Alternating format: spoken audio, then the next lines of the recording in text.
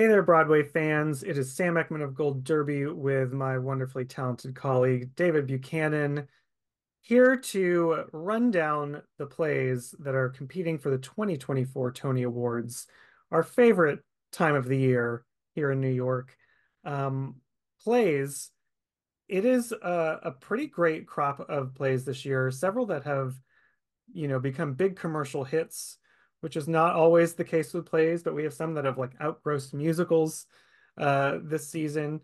So let's dive right in, get talking here about the top category, Best Play. We have some that are still coming up, but we have seen a good number of these so far this season. David, what's your top five right now for the Best Play field? Most of them have not opened, and I have one or two that have that I'm thinking about. So I have out front Stereophonic, which a lot of people saw, off Broadway, hasn't opened on Broadway yet. I have that out front. I have Mother Play in second. That's really exciting new play coming in. Prayer for the French Republic, which is closed but was really well received. To have that in third. Patriots, which is a transfer in fourth, and then my fifth, I'm most kind of confused about. Right now, I have Mary Jane by Amy Herzog, but I'm also thinking about Zsa Zsa's, which I think you might have in your lineup, right, Sam? Oh, think harder about Jaja's African hair braiding, David. That was such an incredible production. I do have that in. I have the same four that up top that you have Stereophonic out front, then Prayer for the French Republic, Patriots, Mother Play, and Jaja's African hair braiding. I think, there's a weird because the Tony split things into new works and revivals in the top categories, and then they compete combined in all others. There's a thing that happens sometimes where a show will get into the top category and not anywhere else. Yeah, yeah, And that is something that unfortunately could happen to Jaja's because it would be up for writing if the Tonys would follow my idea and just have a best author of a play category, but it doesn't. They compete in best play, which it certainly deserves for its writing. And the cast, who was phenomenal, um, did such a great job of creating all these uh, individuals who exist in this great world. It just really came to life very clearly. It's hard to like pick a standout, so then you're kind of like, oh, well, best play is maybe the only place where it has a surefire way to break through. I think it got the amazing reviews, enough to yeah. break in here.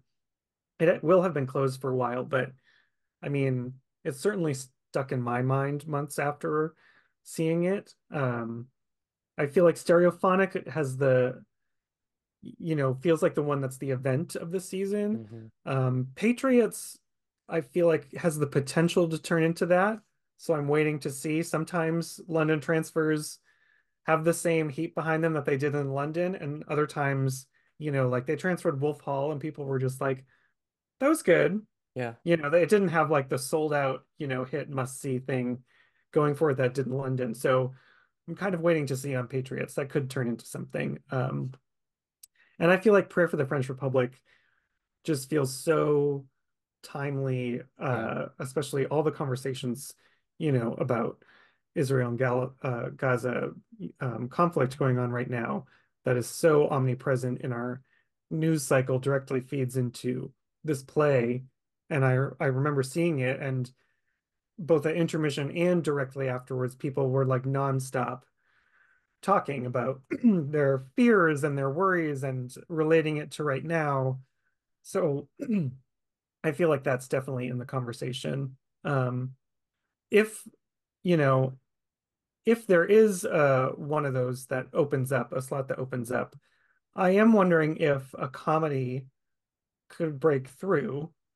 There were The Cottage, which was very early in the season, was just like a lovely throwback Mm. to a classic farce that we don't really see that often. And it was just like, you walk in, it's like, oh my God, there's a set. There's a giant set. We got someone, not that there's anything wrong with, the minimalist approach. Um, but it was just, we've had a lot of them. So it's nice to see this really big show, a really big play, with a really great cast of comedians. And I need that with Danny DeVito was very successful for Roundabout. So does anything, what's like the most likely candidate down there outside of the top five that could break through for you? Oh, I don't know. I think the two you mentioned are the stronger of the kind of lower in our odds. The Cottage, you make a good case for the Cottage, and also the fact that it's a throwback farce. Who doesn't love a farce? With a great ensemble. If they had an ensemble award, they don't. Speaking of categories that don't exist, but maybe should. A lot of these play ensembles are just so incredibly strong. So yeah, on the merit of that, to your point about if you can't maybe single out one actor in some of these categories, maybe you kind of honor the work as a whole. There's some potential there, but I feel pretty good about the four of the five, and in that fifth slot, I think will be an MTC production. So either way, I think they'll be happy to be in best play. Yeah. I also really liked Grey House, I will just Mm, say. I think it should definitely get into like, excuse me, sound design, set design, mm, lighting, all really strong. I don't know if everyone will go for like a thriller, kind of right. a horror tinged play, but for best play, but it may have a good crop of nominations below the line. Um, I also want to talk about play revival for a minute because a lot of us assumed appropriate might be in best play, but we got word that the Tony administration felt otherwise, and they've thrown it into revival. And I will say, if they're putting that in revival, it's not guaranteed that Mary Jane will stay in best play True. either because True. it has a similar production trajectory to Yeah. appropriate.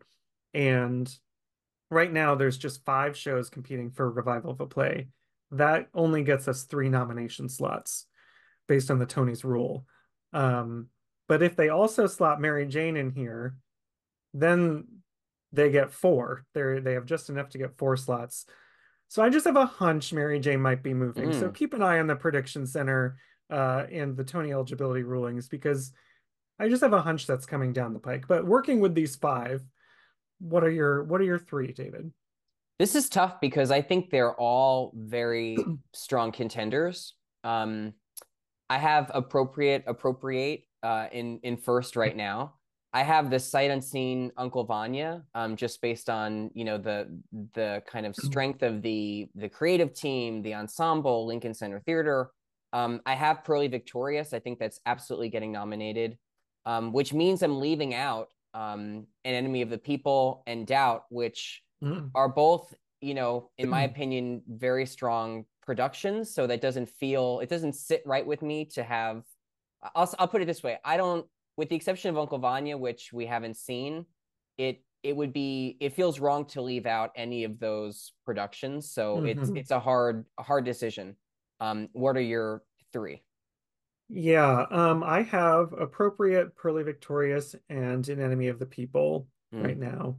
I can't imagine appropriate is the huge breakout success of the season in terms of plays. So successful that they're moving it from the second stage nonprofit production to a commercial production this spring, so it will still be running at the time of Tony nominations. It has massive box office every week. So that just feels like, and Brandon Jenkins Jacobs has, done so much great work, and I think they'll want to recognize him. Pearly Victorious was also really well received. Two really incredible central performances in there, and just was able to be really incredibly funny while also has a message behind it. It's also a play we don't see very often, so it has all the makings of a nominee there. The third one is really hard. Um, I'm going with An Enemy of the People for now because it feels very timely, unfortunately, that in the 19th century they were still dealing with like all the same things we're dealing with now, which is why they brought the playback. It also is a new translation by Amy Herzog of Ibsen's work. So because of that, I think she gets on the ballot. yeah. It's a similar to like if it had never been performed on Broadway before. So I think that would make her a Tony nominee for this, which might be appealing to people. and like it's also a wildly successful production, a lot of it due to its stars. But Uncle Vanya is like the great unknown. Yeah. It's like based on pedigree alone, I should probably switch to Uncle Vanya just based on everyone who's putting that together.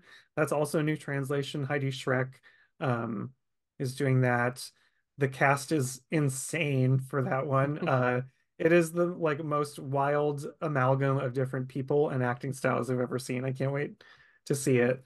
Um, and I guess that leaves Doubt just to be pushed out. I think I talked about this in our play revival or musical revival conversation, but I feel like the revival categories are very tied to the director's concept. And I feel like Doubt was a really great production, but didn't do anything like dramatically, radically different. Like no one was coming in like Jamie Lloyd and just putting like, I'm just gonna have a chair on the stage. It's not that type of production. It's just a really, great production of the play. So I feel like that could be a case where it falls out of revival, not necessarily for the actors and other elements, but it may not be enough to put it in the revival race. Yeah, I wonder too, just one point on Doubt, which is the original is not such a distant memory.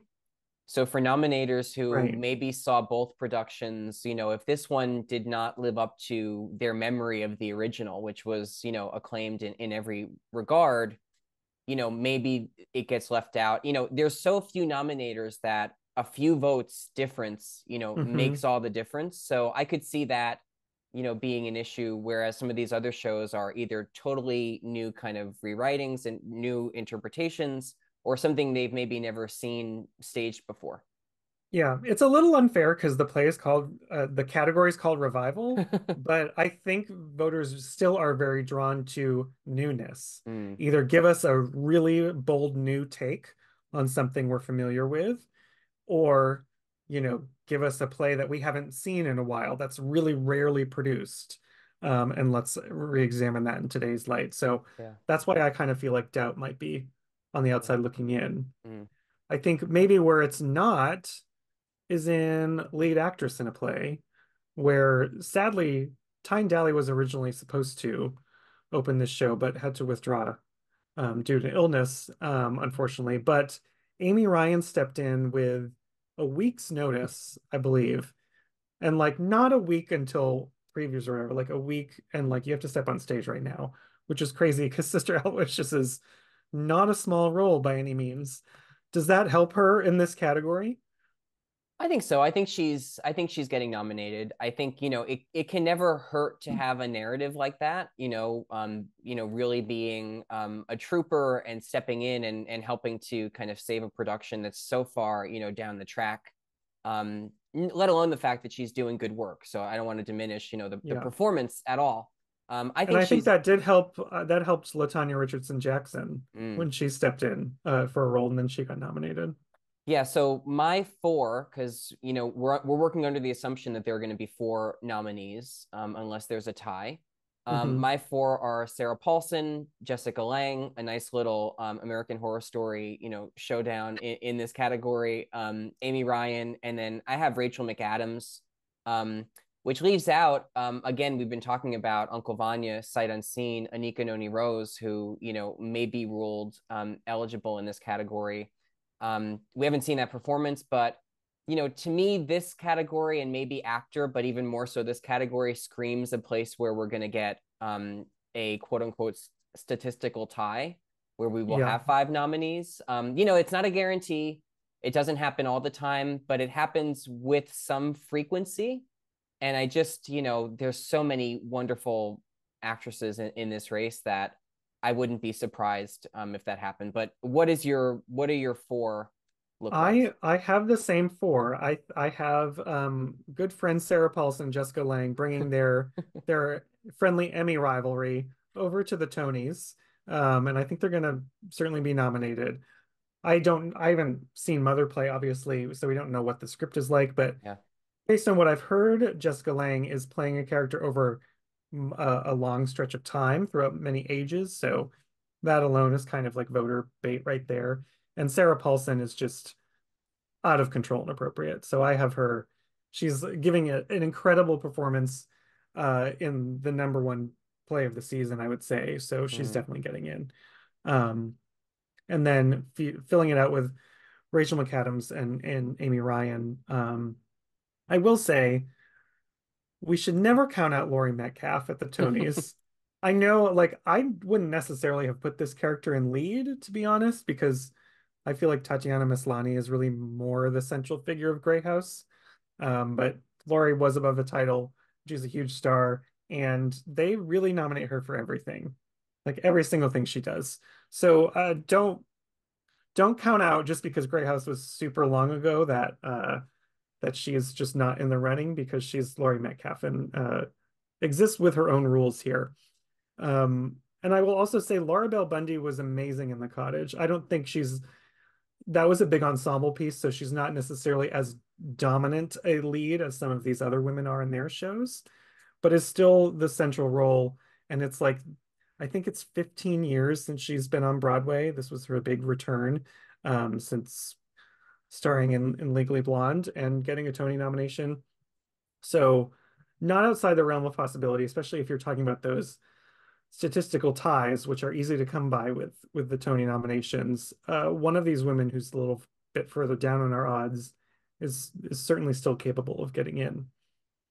Um, let's move over to another category with four slots right now, which is lead actor in a play. What do you have out front there?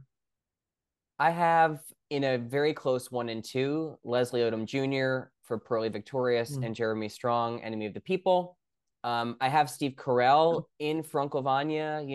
We'll see how that shakes out. But it's exciting casting. And then I have Michael Stuhlbarg for Patriots as my four, which leaves out Liev Schreiber for Doubt, and Danny DeVito I for I Need That. But that's I feel pretty comfortable with those four, having not seen I haven't seen Patriots obviously either. So two of those four I haven't seen. Um, so we'll see. But what are your four? I have the same four: Jeremy Strong, Leslie Odom Jr., Michael Stuhlbarg, and Steve Carell. Mm, It's a little bit of a gamble, but I know from folks who saw Patriots abroad, that was Tom Hollander who did it over mm, there, and everyone was like, he walks away with the show, and it is an incredible character for any actor. And Michael Stuhlbarg is an incredible performer, so that has the makings of turning into something that would be, the big scene chewy great lead that takes over. I feel like if Pearly Victorious was still running, Leslie would definitely be my number one.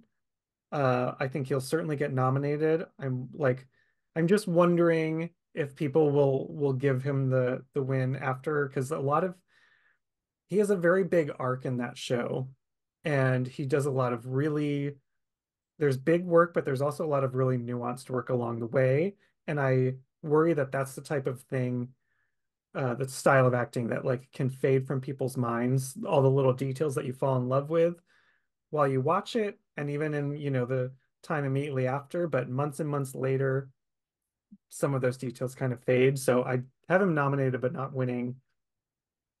And Steve Carell is a really unknown. I've never seen him on stage. So like who knows what he's going to be like. Great character, but I'm really kind of sad not to have Liev Schreiber in my lineup. He's, been here before and I think does a great job with that role in Doubt.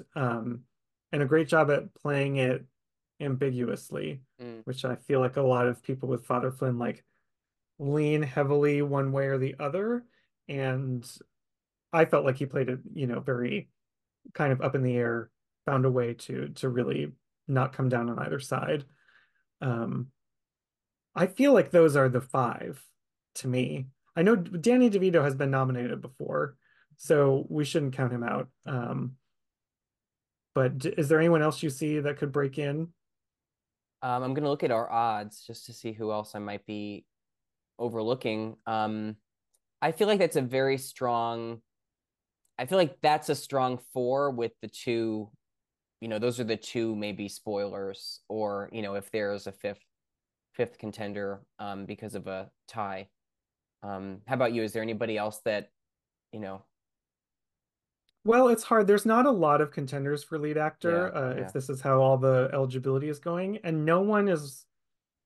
I mean, Steve Carell is obviously sight unseen. No one has given a bad performance for right. anything. Like Paul Sparks was great in Grey House. I don't think he's quite lead enough for where this category is right now. Again, I would say like Tatiana was the most central figure in that show. He is great and has a ton to do, but like looking at the other roles that are in contention, I just don't think he has necessarily enough material. And Eric McCormick, it's always, I think, a little bit of a hurdle for comedies in the play category. They really like to see like your big dramatic shouting, heavy emotion scene for these roles. So that's hard. And I would say the cottage, like they're, I would kind of say that Laura Bell Bundy is again more of a lead, even though they're the two most central figures. I think it kind of ends up being about her Mm, story and a little bit about female empowerment at the mm, end. So they're the ones who I like have at the bottom, but it's a small field with statistical ties being very possible. And no one has given a bad performance here. So anything can happen. yeah.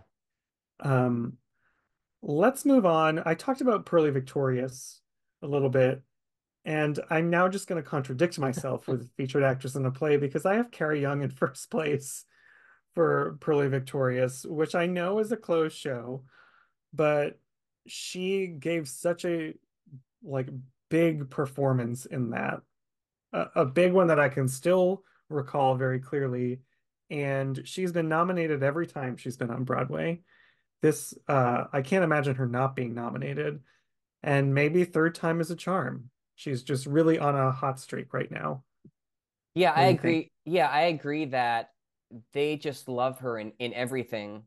And then couple kind of the fact that she's like on the rise and getting recognition for other plays, couple it with her performance in this, and I think she's very win competitive. I think there's a lot of contenders yet to see, so I don't know if Totally. I will keep her out front, for the duration, but no question she is at in the top of the category.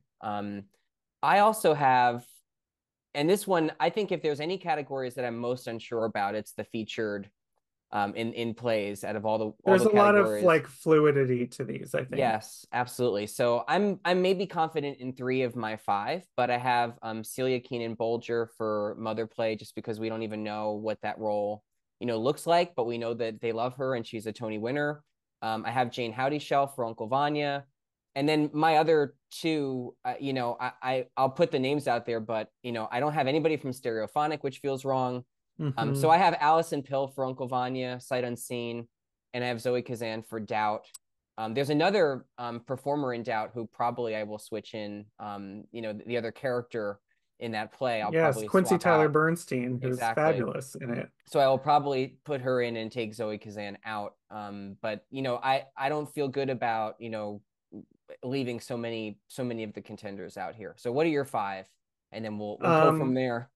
I have Cara Young, Frances Benamou from Prayer for the French Yeah. Republic, Celia Keenan Bolger for Mother Play, Jane Howdyshell for Uncle Vanya, and Dana Steingold for The Cottage. Mm, wow. Um, so very different. That's good though, because there's a lot of potential here. I think Yeah. Frances Benamou, I believe I'm saying that right, but apologies if not, just has she, she won something for this role. Was it in the Lortel?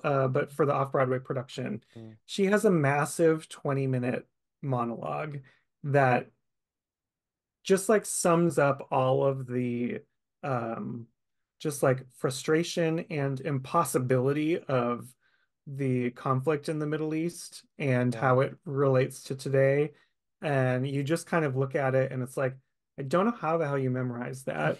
I don't know how you put so much emotion and layering in there because it's almost like she's kind of just like listing things, but it just feels so immediate, and I think she does a great job with that character. Jane Howdyshell is sight unseen that I've kind of thrown in there because she's Jane Howdyshell, Hmm. and they love her, and she always does incredible work. And then Dana Steingold's is the one nomination I have for The Cottage right now, which is a bit of a risk, but she just reminds me there's a couple precedents for her, like one of them reminding me of Megan Hilty in Noises Off Mm. as the character in the big ensemble comedy who's just like always on and always has business that they're doing. She created like she was kind of the unknown in the all-star cast and totally stole every single moment she was in. You just couldn't take your eyes off of her, even when she wasn't saying anything. And it in that sense, it feels a little bit too like Micah Stock for It's Only a Play, another all-star comedy, Nathan Lane, like all of these like legends in it, and yet the only nomination it got was for the relative newcomer Mike Stock and featured actor for stealing all of his scenes. So I know it's definitely a bit of a risk to call her. Not confident in it, but I can totally see that coming to pass. Um, yeah, I know a lot of people like Sarah Pigeon for Stereophonic. Yeah, Um, we haven't talked about Natalie Gold, I Inappropriate, know. who is amazing, and that's like if that is one of the top plays of the season, I think that will be one of the top nomination getters. Yeah. Then we should probably be paying more attention to Natalie Gold. Um, and I'm really, uh, I want to put someone from JoJo's African hair braiding in. I just don't know who it would be. I guess Dominique Thorne is really the most central figure in the play. Um, and then I think Zenzi Williams has probably some of the like the more typical uh featured actress nomination type of material.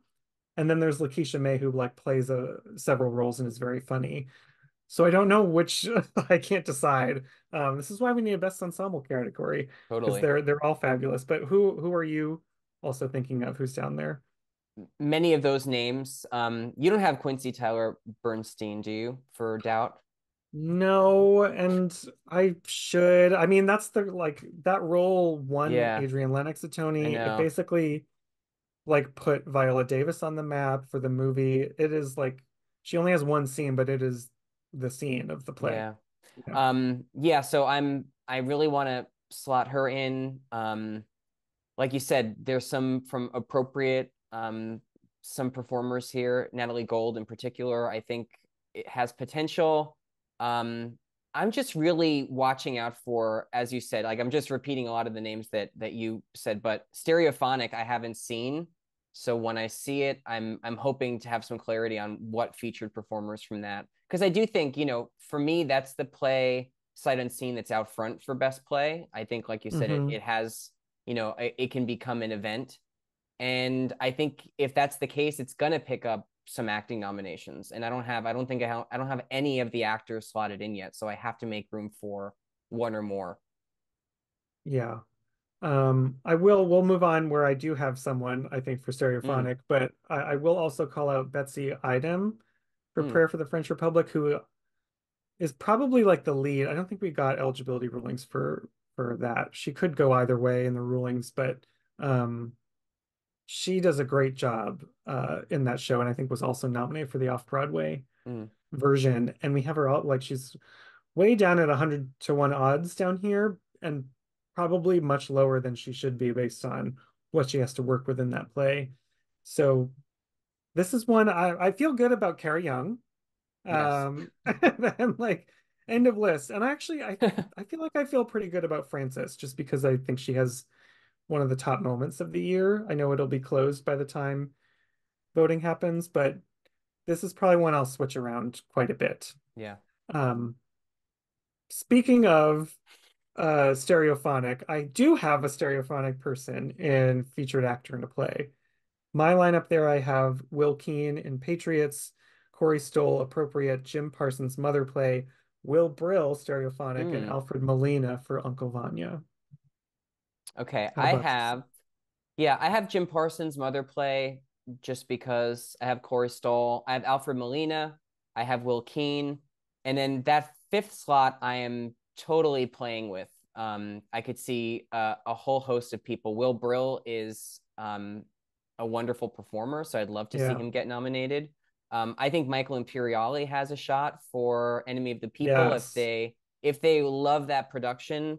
I think it's he's not going to miss the nomination if they're on board with that production.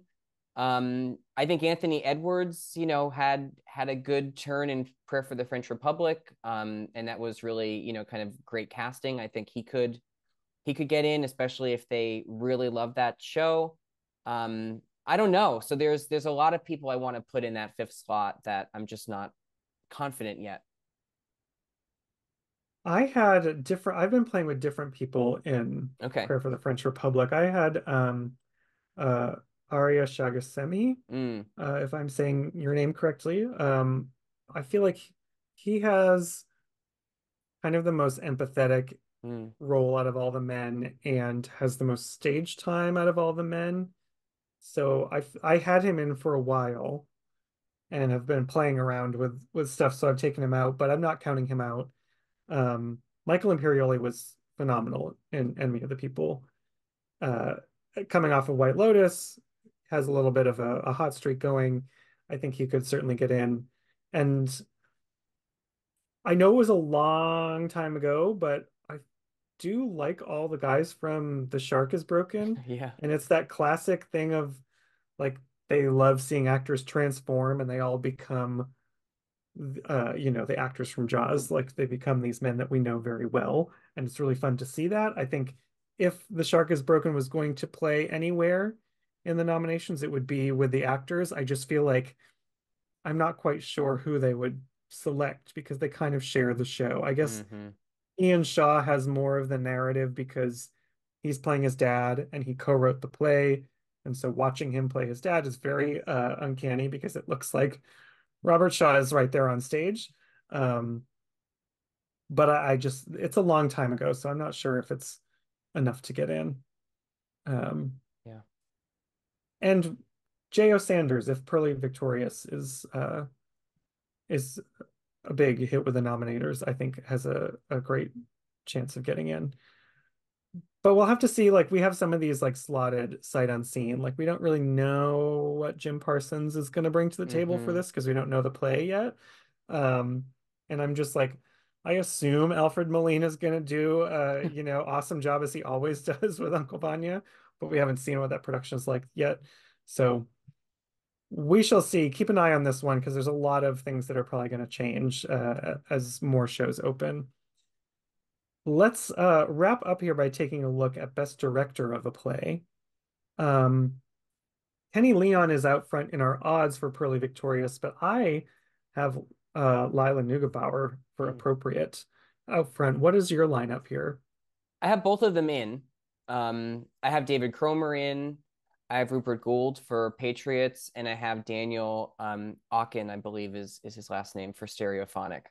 Hmm. That means there's a lot of plays that I think are going to be strong contenders for Best Play or Best Revival who are not in this list. But that's okay because we have to make choices. But there's no Sam Gold for Enemy of the People here in my list. There's a couple other tough choices to make, but those are my five. We have the same five, maybe not the same order, but Okay. um, I have Lila out front, Kenny Leon, Rupert Gold, Daniel Aachen, and David Cromer. Mm. And the person that I'm actually like have been toying with putting in is kind of sight unseen is Lila Part Two Yeah. for Uncle Vanya because she has two major works this season, and that has the potential to be a huge event. We obviously haven't seen it yet, sight unseen, but it uh she would be, the rare woman to wind up with two nominations in the same directing category, which would be quite a feat. Sam Gold is someone a lot of people also have. He like goes either way with the Tonys, sometimes in, sometimes out, but it's certainly a very like in your face production. And he's had to stage it in the round for Circle in the Square, so that could work to his advantage. Is there anyone else you feel like is in striking distance here?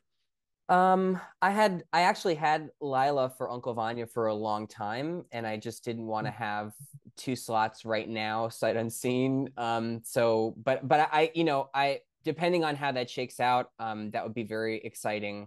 I guess just I wanted to flag Tina Landau from Other Play. Yeah. Another totally sight unseen, hard to kind of make sense of it, but she's just such a phenomenal director.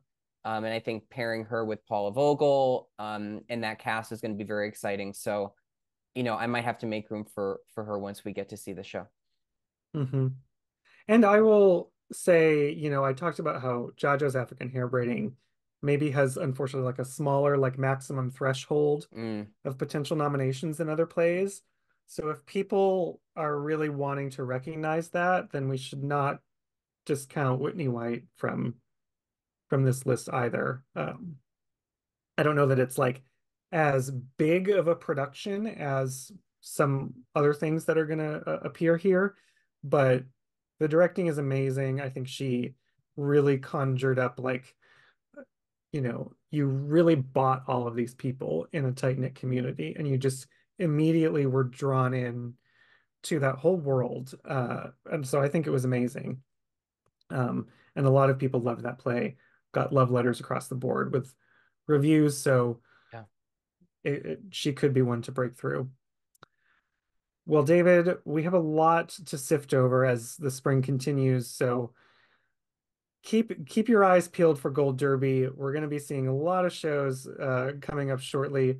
Make sure as you see some shows, you put your predictions in, and we will see how this all shakes out as the spring unfolds. So keep it right here.